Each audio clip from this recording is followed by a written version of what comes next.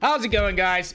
If you guys aren't living up your rock, and if you're as big as a Nier Automata fan as I am, boy, do I have some good news for you. They just released the first episode for the series, and I will say this, I am very happy to have some representation for the series finally, but I feel like there's some things in there that I do want to talk about a little bit more. So, for one, in this first episode, they kind of go into in the beginning where they're flying in and everything's exploding around them. You know, chaos ensues, like, you know, 2B's trying to avoid all these missiles. And it's kind of a big moment because in the game, each one of these, she's seeing all of her comrades kind of dying around her. But in the show, they don't really go into it as far. And because of that, there's not as much, like, as an emotional impact. So that kind of took a little bit away. Also, I'll say something. While watching the anime, there's a mixture of 3D to 2D. And the 3D with the airship, there are parts where the fighting is decent, but then there are some shots that are just kind of a little not up to par of where you don't want to be. Kind of blocky looking, I don't know, kind of weird looking, and it doesn't stick out right, and made me actually a little upset because I just have such a huge love for this series. Absolutely love it.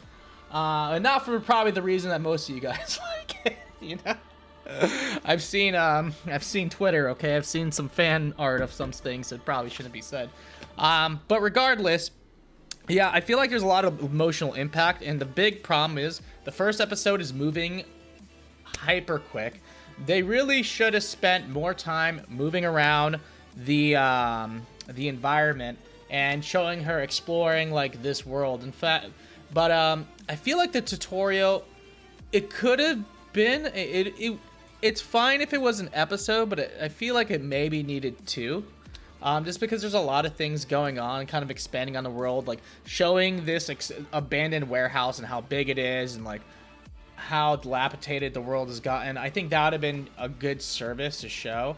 I don't know, just having them walk around, having to be talking to them, because in the end of the episodes, 2B and 9S touch their cubes to, you know, self-sacrifice for the mission, just like in the game.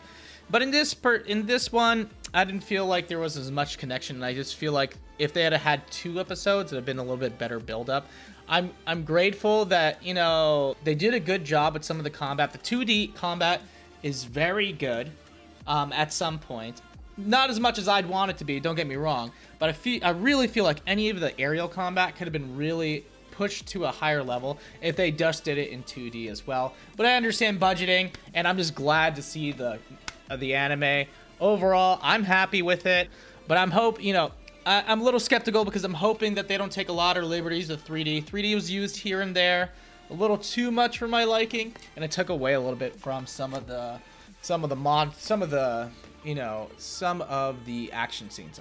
Oh, one other thing. I do want to say, I feel like the emotional impact is a little bit robbed in certain spots, because I think 9S should be a little bit more distant at first than what she is, because I feel like in the game, she warms over time.